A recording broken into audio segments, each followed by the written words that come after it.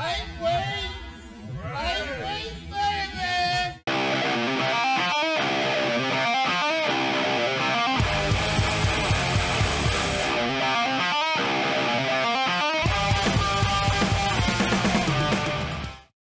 Hey, how's it going? This is Danny from Made of Metal, aka Britain's strongest drummer, and the dust has settled on another official Strongman Games World Championships. Congratulations to every strongman and strongwoman that made it out there to compete. It was a joy to watch. There were highs, there were lows, there were in-betweens. In this video, we're going to recap almost everything that went down over the course of the weekend. We're going to go through event by event, weight class by weight class, peppering in some opinions and commentary throughout. So join me for the journey, why don't you? Okay, so first event was that overhead medley. It was, geez, how many objects? Quite a few. Let's go through them. I'm not going to look at any notes or anything. It was a barbell, it was a dumbbell, it was a yoke, and it was a block. Am I missing something? I don't think I am. Yeah, let's go with that. It's fine.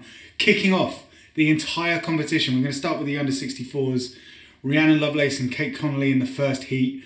Absolutely blitzed it. Kate is amazing overhead. Rhiannon, as many of us probably would have predicted, even though I do believe that overhead events aren't necessarily her favourite events, she managed to get through the whole thing, although it did take her 2 attempts to press that block at the end of the run. Colleen Mulcahy manages to press the block after a couple of attempts. The cleans from the ground to the shoulder looked really efficient and impressive, but Hannah Coldiron is the first athlete in the under 64 class to press the block first time. And due to some sort of miscommunication with, I believe, the yoke height, Charlotte Hayden had to go through the first event by herself. So props for managing to do that. That couldn't have been easy with all that pressure. Camilla Fulganiolo made an immediate impact on the competition, taking the lead in this event and walking away eventually with the win.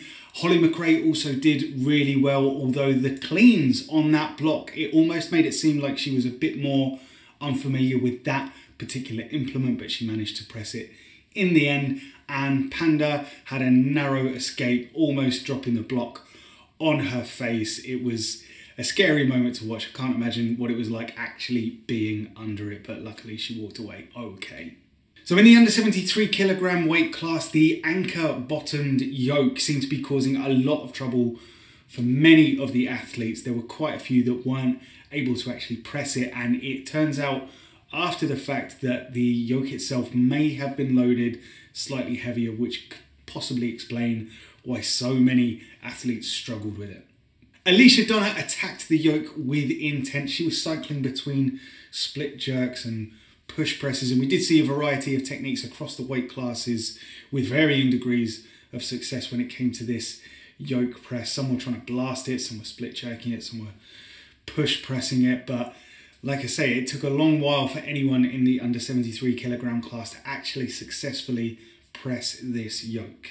And the 2 athletes that successfully pressed the yoke were Lauren Ryder and Nancy Johnson. Lauren Ryder actually managed to move on and press the block for the event win. Jessica Mitchell was really unlucky, almost managed to lock out the yoke, but managed to drop it behind her. So in the whole class, there were only 2 athletes that managed to press the yoke, and 1 athlete managed to press the block.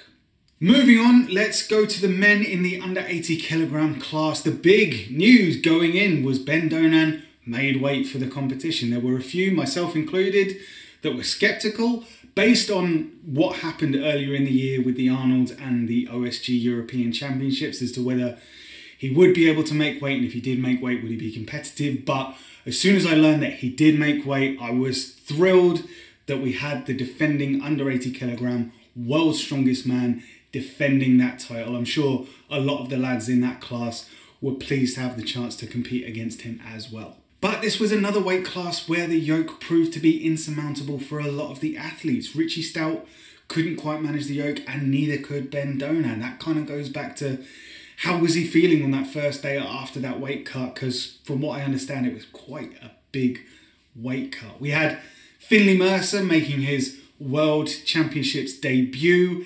He is a unique athlete. We know, we've seen some of the things that he's done in the past. And on this event, he got to the dumbbell, didn't manage to press the first attempt, let it rest on his shoulder and kept going from the shoulder, which I think was potentially an error. I think it may have served him a bit better to just put the dumbbell down on the floor, reset, recompose and go for it again. So seeing that, I wondered what Finley Mercer we'd see over the duration of the weekend. Mason Cup battled and beat the yoke, pressed it out for some valuable points, and Kyle Scott, the only note I had written down was that barbell was sex. Dean McVie came out and did what he needed to do, but it seemed like, were we going to have anyone able to press this block, which made Chris Harper's OSG Worlds debut all the more incredible. He was the only athlete out of 40 plus that managed to press the block, winning his first OSG event at his debut competition. Now, I did find out a little bit later on that the weight of the block was something around 90% of the world record. So that would explain why so many athletes had such a tricky time with it. And again, just goes to show what an athlete Chris Harper is and would prove to be throughout the weekend. On to the under-90s, and Josh Lancaster and Ollie Clark are first out. Josh Lancaster immediately trips over the barbell before the event has begun. That's kind of become a bit of a thing for him, but both of them managed to get through the first two implements, but got stuck on the yoke, although Josh gave it a couple of really good goes. Nice deep split, which he's known for doing. We've seen him do it at the Chaos Classic, it was, on that max log. Nearly got it, it was just, I guess the swinging just couldn't stabilise it and lock it out. Gav McNamee steps up, and prior to the competition he was posting on social media about troubles with his wrist, so I was intrigued to see what sort of shape Gav would be in coming into this pressing medley. He managed to lock out the dumbbell, although it took a little bit more effort than I'm sure he would have liked. Naramu, talking about split jerks on that yoke with varying levels of success, absolutely nailed it, smashed it. It looked textbook. Aiden Howell is very enthusiastic on the yoke, trying to press that up, and actually manages to tip it over and spill some of the plates. Shane German, the log Don, I wonder how much pressure he felt going into this, because we've all seen his lifts on social media. We know that he knows his onions, so to speak. So I would have thought that he would be hoping to do really, really well on this event. He stumbles on that first barbell, absolutely smashes the dumbbell, and can't quite manage the yoke, which I know would have been really disappointing for him. He came really close, momentarily locked it out, but not long enough to get that down signal, unfortunately. We have a malfunction at the junction for Tyler Davis. He doesn't get given the yoke press, but is for some reason allowed to proceed to the block and actually attempt a press before being told to go back to the yoke. I'm not entirely sure what happened there, why the ref allowed Tyler to get as far as handling the block and trying to press it. But these yokes are just murdering everyone. So you know they're going to be returning to OSG in 2025. So be prepared for that. And just when it seems that no one in the under 90 kilogram class is going to be able to finish this event, Lee Shaw comes up. Literally, I wrote down in my notebook, no one's going to press this block. Lee Shaw came out, pressed it, made it look easy, and then Derek Owens came out, put on an absolute clinic, and took the event win in this overhead event. So we move on to the sticks and stone carry and go back to the under 64s. It was a frame into a stone dinny sort of handle carry. I think the frame was 50 foot and the stones were 25 foot. Alessandra Managlio was out fairly early on due to how she performed in the overhead event, but she is another athlete that was, speaking of injury, going in, so I think she was kind of prepared for that. And she managed to do really well. She was one of the first athletes to actually complete the event, despite, I think I saw her on social media again say she hated the stones. So great effort from Alessandra. Meg Latta came alive on this event, was absolutely warp speed on the frame carry, managed to finish the stones with no drops in a time of 33.98 seconds, but we were only going to get faster from there. Tony Varecchia finished in a time of 32.97 seconds, and we had a drag race between Kate Connolly and Colleen Mulcahy. Colleen took the win with 32.5 seconds in that particular race. It was incredible to see. Unfortunately, it seemed like Holly McRae's grip was suffering on that frame. It did look a bit of a tricky implement to get a hold of, but Rhiannon came in and took the event win with a time of 31 seconds, 0.34. In the under 73 kilogram weight class, Alicia Donna and Sherry Zimmerman were the first two athletes with real standout performances. Alicia finishing the course in 34.91 seconds. But it was at this point in the competition that I started to wonder whether the weights potentially needed to be tweaked a little bit for the under 73s, because a lot of athletes were actually struggling to just move the frame, let alone get to the stones. There were some that didn't manage to budge the frame at all. And I found in the under 73 class particularly, that seemed to be the class where athletes were suffering the most and not being able to complete events. I think that's fair to say. However, Laura de Bert Romilly was one of the few that managed to actually finish the event, the other two being Zimmerman and Donna. Evelyn Valdez left it all out there, nearly managed to finish. It was just, the effort was incredible to see. It was a great effort, even though it fell slightly short, unfortunately. And we had an interesting technique from Nancy Johnson on the stones, who actually picked the stones up as if it were, as you would pick up the dinghy stones for a static lift. So straddling the stones, picking them up, and then trying to walk, which it looked incredible. I don't think it was the most efficient way to do it, but Nancy still managed to get 11 feet or so with that method. So, you know, it's incredible effort. In the under 80 kilogram weight class, Patrick Harris was like a bat out of hell on the frame, but didn't quite manage to carry the stones the full distance. The first athlete to do so was Stephen Coyne. There were actually quite a few under 80 kilogram athletes that did manage to finish this event, which was nice to see. Ross Manorays overshot the finish line with the frame and nearly took out the production table, which is something that, you know, we love to see. And we had Sonny Nash, Kyle Scott, Ben Donan and Dylan Thompson all in the same heat. Kyle was quickest on the frame, but Dylan Thompson managed to take the heat win on the stones. Carl Sherry put on a masterclass and gave us our first sub 30 second finish with a time of 29.4 seconds. Then the final heat for the under 80s was Dean McVie, Rich Panganaban, Josh Kovalevsky and Chris Harper. Now Chris Harper was absolutely flying until a drop on the stones allowed Josh Kovalevsky to just creep ahead, beating Chris by about half a second. For the under 90 kilogram weight class, I had to tap out of the live stream, I'm afraid to say. I had been watching from 3 p.m.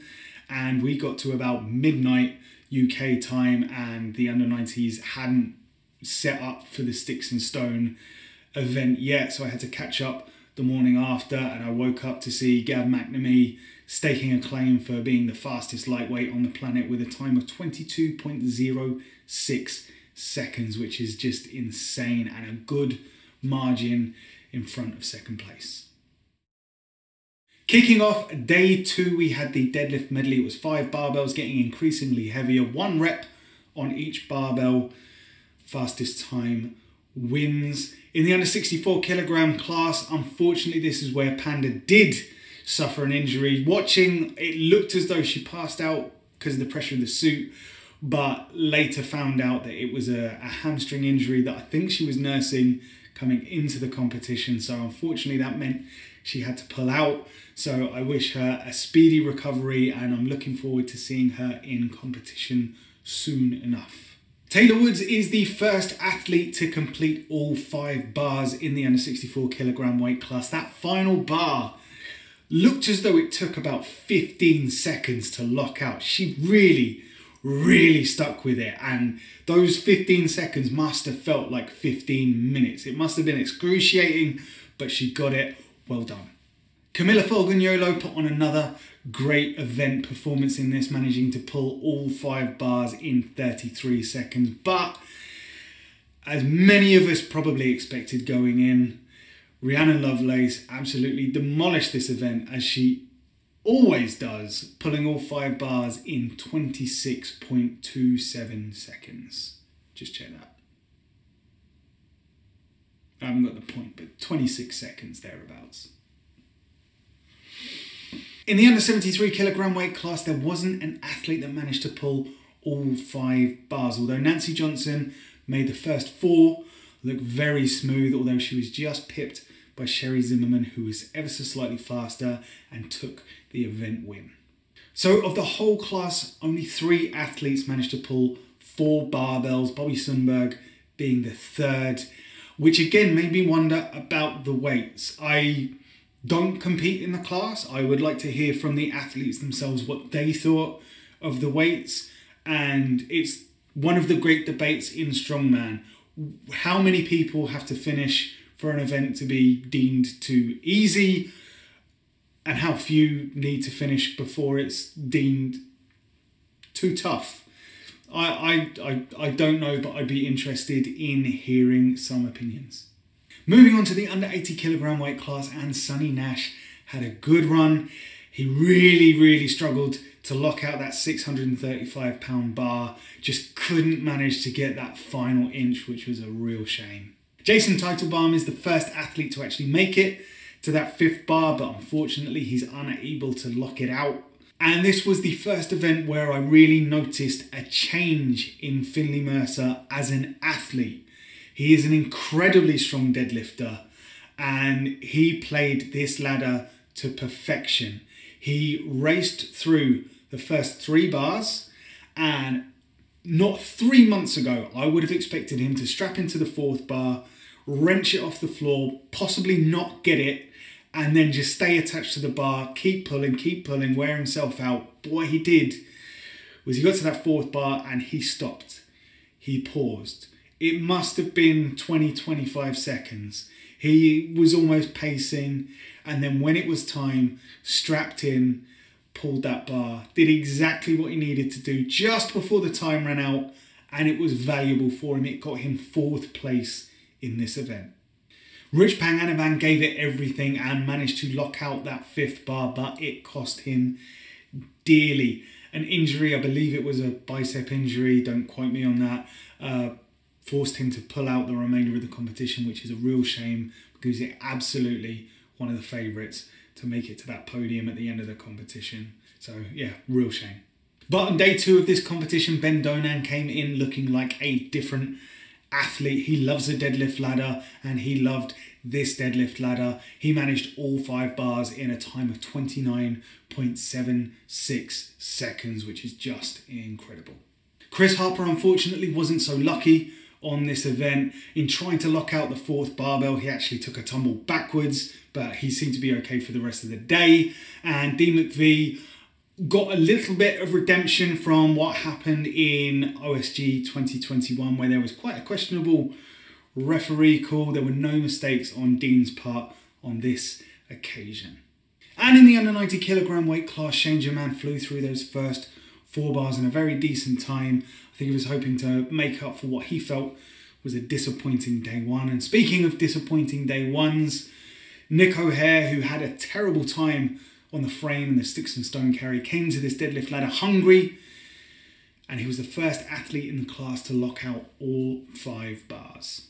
Ollie Clark looked very confident on those first 3 bars, but unfortunately the 4th took him out. Who didn't look confident, to me anyway, Naramu looked very deliberate in his setup to every deadlift. Every pull that he managed to successfully lock out was smooth and powerful. He just seemed to be approaching each bar quite deliberately and taking a bit more time than some of the other athletes to actually set up and pull it off the floor.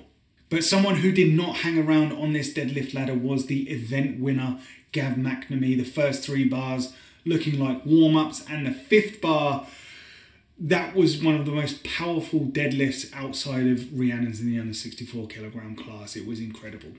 Then we move on to the Go Ruck Survival Challenge. This was carrying a stone-shaped sandbag, loading it into a sled, running back, picking up a tombstone-shaped sandbag, running, loading that into a sled, and then dragging the sled back across the track until the front crossed the finish line, all while the athletes are wearing a weighted backpack. And in the under 64 kilogram class, Charlie Robinson was out early but managed to set a decent pace for the rest of the athletes to chase. Katie Carlisle with a great save to manage to win her heat despite dropping that tombstone sandbag. Meg Latta and Alessandra Managlio were pretty tight in their heat. Alessandra was very quick with the loading, but Meg managed to sneak the win in that heat on the drag. And that seemed to be a running theme throughout this event. It didn't matter who was the fastest to actually load the implements into the sled. It all came down. We saw many athletes who were very quick loading the sled that lost their heat on the drag. So that made this, I would say this was one of the most fun events to watch over the course of the weekend. And that bore out in the final heat. We had Kate Connolly, Taylor Woods, Camilla Folgoniolo, and Rhiannon Lovelace. Rhiannon was so quick with the loading, but was just pipped when it came to the sled drag. And in this event, with a time of 33 seconds, the overall event win went to Racer Vogler. I really hope I said that name even remotely correctly. My apologies. In the under 73 kilogram weight class, it was immediately clear that the athletes were faring a lot better on this event. We had a lot more finishers across the board. And again, just proving that a quick carry did not mean you'd win your heat. Bobby Sundberg was absolutely flying with the loading, but on the drag back, Kim Scott just managed to sneak ahead. But Jessica Mitchell had a flawless run, managing to complete the event in 35 seconds. This was an event where Chloe Brennan really came alive. We know she loves a moving event. She was pushed by the other women in her heat, but managed to take the win in that heat by a good couple of seconds. In the under 80 kilogram weight class, this was the event where everybody needed to lay it on the line to make it to that final day. Unfortunately, this year Sonny Nash fell slightly short, but I'm looking forward to seeing him coming back and climbing up that leaderboard in the years to come. Finley Mercer absolutely flew on the loading for this event. This was the one where he needed to be that full Tasmanian devil, really turn up the intensity, and he did good enough to take 4th overall. That was closely followed by Anthony Martin. There was a 2-second gap. Finley ended up 4th and Anthony Martin landed down in 9th on this event, which just goes to show how tight the margins were. It was really fun to watch. Also an outstanding effort from Kyle Scott, managing to finish the event in 35 seconds, taking 3rd place. 1st and 2nd were Ben Donan and Chris Harper, respectively. They were neck and neck all throughout the event, but Donan just managed to get that sled across the line just before Chris Harper. In the under 90 kilogram weight class, Andrew Hayners came out a ball of fire and took the lead early and managed to hold on to it for a decent amount of time. Nick Myers and Aidan Howell actually tied, according to strength results, this is actually tied with the exact same time on this event, which is rare. It's not something you see all the time. Ollie Clark was unfortunate to stumble just with the last foot or so, as was Derek Owens. I'm not entirely sure what was going through Derek Owens' mind when he slipped, but rather than get up and carry on dragging the sled, he almost seemed he was trying to drag the sled across the floor. As I speak, I am remembering that, of course, he was wearing a backpack that I think weighed around 35-40 kilograms, so I suppose it's not like he could just spring straight up. But yeah, that was, at the time, potentially a devastating result for Derek Owens. And on the final day, we kick off with the bag toss. It is a series of 6 bags that are thrown over a crossbar that I believe is around about 4 meters off the floor. Great showing from Holly McRae on this, securing valuable points. And I'd say valuable because it seemed quite a few athletes got to that 30-pound throwing bag and really struggled. It seemed with a lot, once the momentum and the power had gone, that was it, it was done. In the final heat, we had Rhiannon Lovelace against Camilla Folgagnolo. Absolute clinic put on by Rhiannon, no mistakes whatsoever. Camilla was ever so slightly behind, but still managed to take second place in this event. And it's for this event on the live stream that Panda stepped into the commentary seat and provided some much needed stakes and context for the athletes that were competing in this final. Obviously, Panda has a great knowledge of this weight class. It's the class that she competes in. So it was great as a viewer to get some of that context. Up until this competition, I didn't know about the history between Camilla and Rhiannon and the sort of overseas rivalry, long distance rivalry. I believe this was one of the first times they came face to face in a competition, and it was through the commentary that Panda provided that those little missing pieces of the puzzle fit into place and just made the whole experience much more enjoyable. It was a similar story over the past day or two in the competition. Dan Ashcroft, he stepped up to the commentary table a couple of times, and it was just really good hearing about the history of some of these athletes. The commentary team that were on the stream for the majority of the very long weekend did a fantastic job, but I feel like it would have been helpful if they were made aware, certainly on the first day, of last year's podium. Who were the returning champions? Who were the returning finalists? Because I distinctly remember in the overhead medley, Tyler Davis was introduced. He was the defending under 90 kilogram champion, but he wasn't introduced as such. He was introduced in lane whatever Tyler Davis, not Tyler Davis defending champion, which again, for someone watching for the first time, that would make you think, that's someone I need to look out for.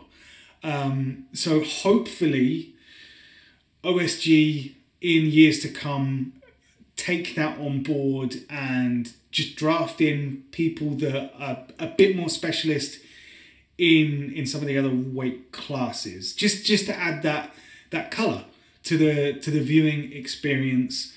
Apologies for the little rant there.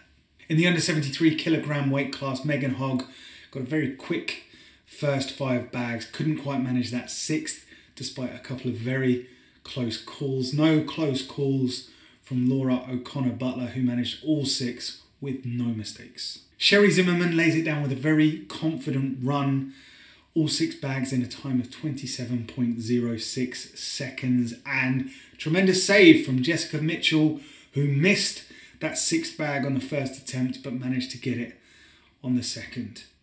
In the under 80 kilogram weight class, we had some of those unique Finley Mercer strongman techers.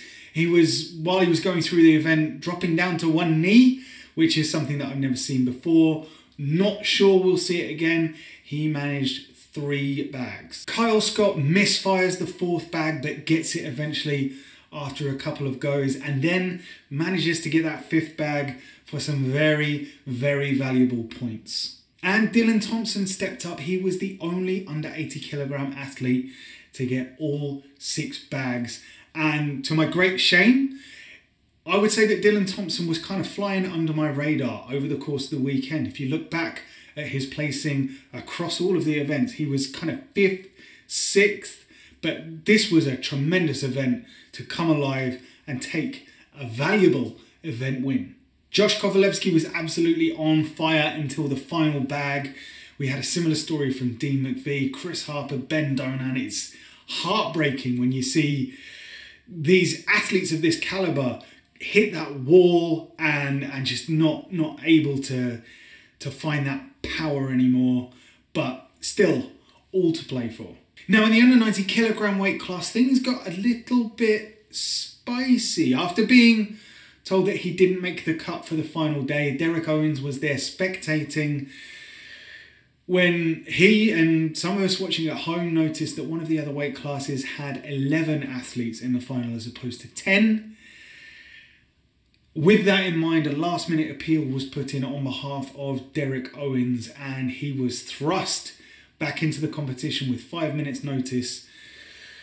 For this bag toss event, he came out wearing jeans and boots, looking casual as you like, and he absolutely demolished this event.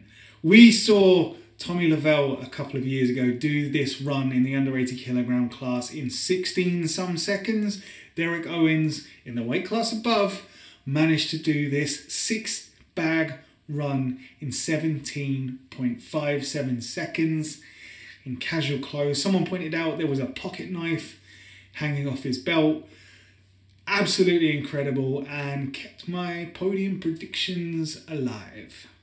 Andrew Haynes also put on a show, getting all 6 bags. He was actually the other athlete in that head-to-head with Tommy Lavelle back in 2021, and it's clear that Andrew Haynes has not missed a step. He and Derek Owens were the only 2 athletes remaining to get all 6 bags over that bar.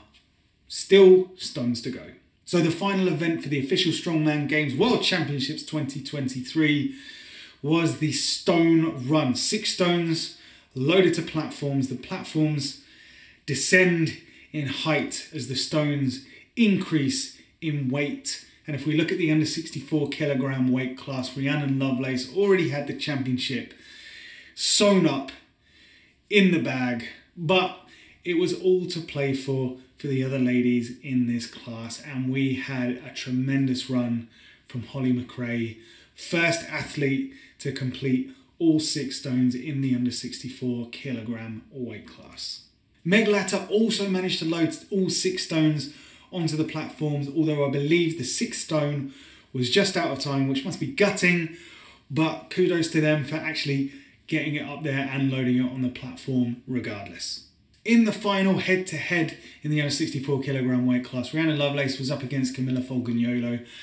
A tacky malfunction meant that Rhiannon did not take the win in the heat. Camilla actually took the win, and Rhiannon, I think, ended up 2nd on the stone run.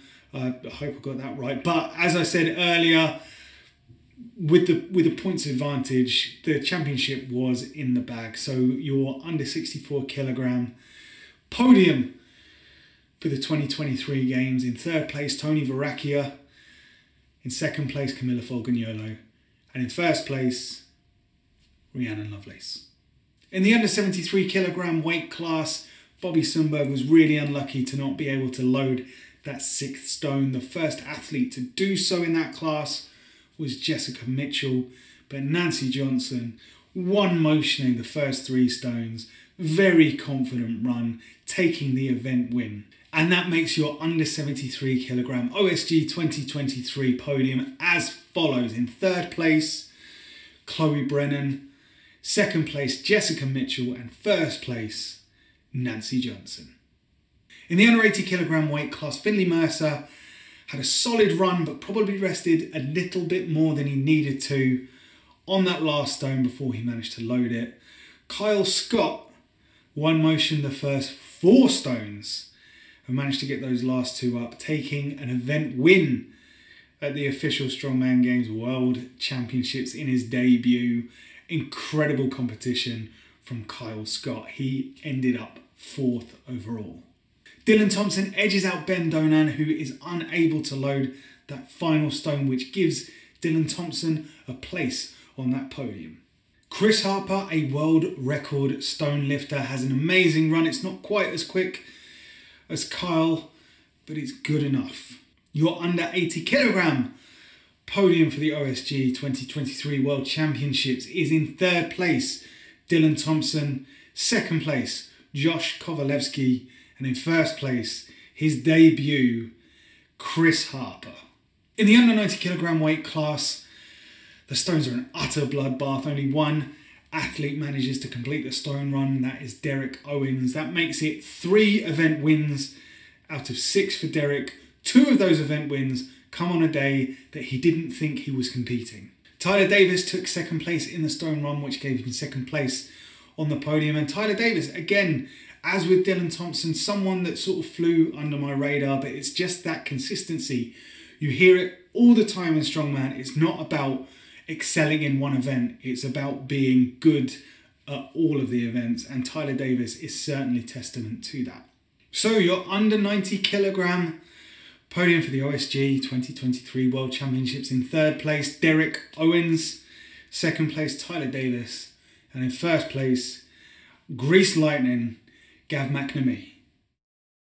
So there we go. I think that just about covers what happened at the Official Strongman Games 2023. So one of the things that I alluded to earlier, certainly in respect to that first day, was the live stream is very, very long. I can't imagine what it's like being an athlete out there, but as a viewer, like I say, I had to tap out just before the under 90 kilogram men got to that sticks and stone frame and stone carry. So what can be done? I have seen people talk about halving the number of athletes that make it to the finals. I don't think that would happen. I thought what could work is keep the same number of athletes but have 2 weekends of competition. In the first weekend, there's 12 weight classes, so in the first weekend have the under 64s, under 73s and over 50 women, under 80 kilogram men, under 90 kilogram men, over 50 men. And then the following weekend you can have the under 105s, the opens and the masters 40s for the men, and the under 82s, opens and over 40 masters for the women. Now you can have the same events, you can have the same weights, you can have the same venue in terms of subscribers to officialstrongman.com. It doesn't mean an extra subscription or whatever. Athletes can still fly out if they want to stay on for the weekend after to spectate, or vice versa. Can be done. I think that's probably more realistic than expecting Official Strongman to just essentially half their income in terms of athletes. What do you think about the live stream? What changes do you think could be made to the Official Strongman Games to make them friendlier on the viewers and the athletes? Because I think I worked out that between the first and second events on that first day, it was something like 6 hours between, when one weight class went and went again. That's a lot of downtime. So potentially having the competition split into 2 consecutive weekends, that might be better. I don't know. I would say the future of strongman in the UK is looking pretty darn strong. Finley Mercer, Sonny Nash, Patrick Harris, Kyle Scott, Chris Harper all went out for their first ever OSGs and all absolutely smashed it.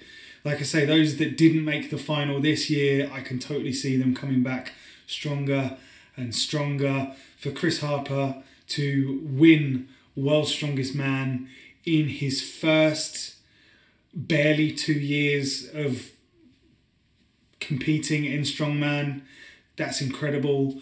Kyle Scott is just getting exponentially better. Finley Mercer is learning all the time as well. Yeah, things are looking good for lightweight strongman in the UK, certainly on the lightweight men's side of things.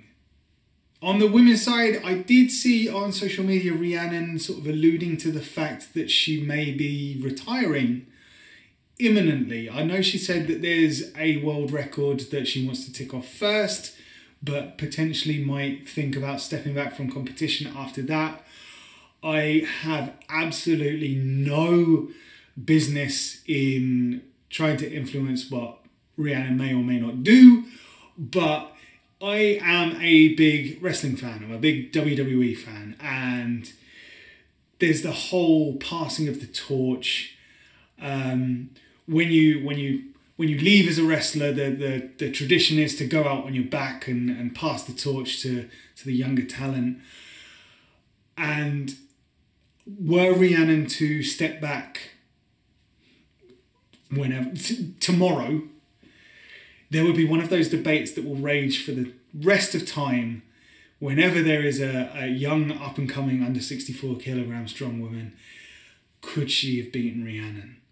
And I mean, that could be one of the great debates that we have for a very long time. Will we see it? Will we see it happen? I don't know. I just, yeah, it's one of those what if things. I mean, what do you think? I mean, obviously, we're not telling Rhiannon what to do, but I'd be interested to hear your points of view. And podiums. Let's talk about podiums. So I made a huge song and dance last year, 2022. I predicted the under 80 kilogram men podium, 3rd, 2nd, 1st. In order, I got it, 100%. So maybe I was a bit cocky this year, or maybe I just didn't know what I was talking about. Not anywhere near as successful on the podium predictions this time, although I did predict Rhiannon to win. That was a score. I predicted Josh Kovalevsky to make, well, I said 3rd place. He actually managed 2nd. Congratulations. And in the under 90s, I did predict Derek for 2nd, and he came 3rd. I will admit that I overlooked Gav McNamee, but as far as I was aware, he was injured. He had that wrist issue. I didn't know how much that was going to play a part in his performance over the course of the weekend. As it turned out, it didn't really make a difference whatsoever. So that's on me. Same with Tyler Davis as well. Like I say, Tyler Davis, just consistent, and that will get you on the podium. So, you know, the podium predictions were all made in fun anyway, and I've never had so much fun just being wrong. So I think that's going to just about do it for this Official Strongman Games 2023 World Championships recap. What did you enjoy about the competition? Was there anything you didn't enjoy? What do you think about the weight selections, the events? Leave a comment below. I will be back very soon with another video. I did say I was going to try and do some sort of Strongman highlights of 2023 video. We'll see. We'll see. I've been Danny from Made of Metal, aka Britain's strongest drummer. If you enjoyed the video, please like, share, subscribe, all that good stuff. And I'll see you soon.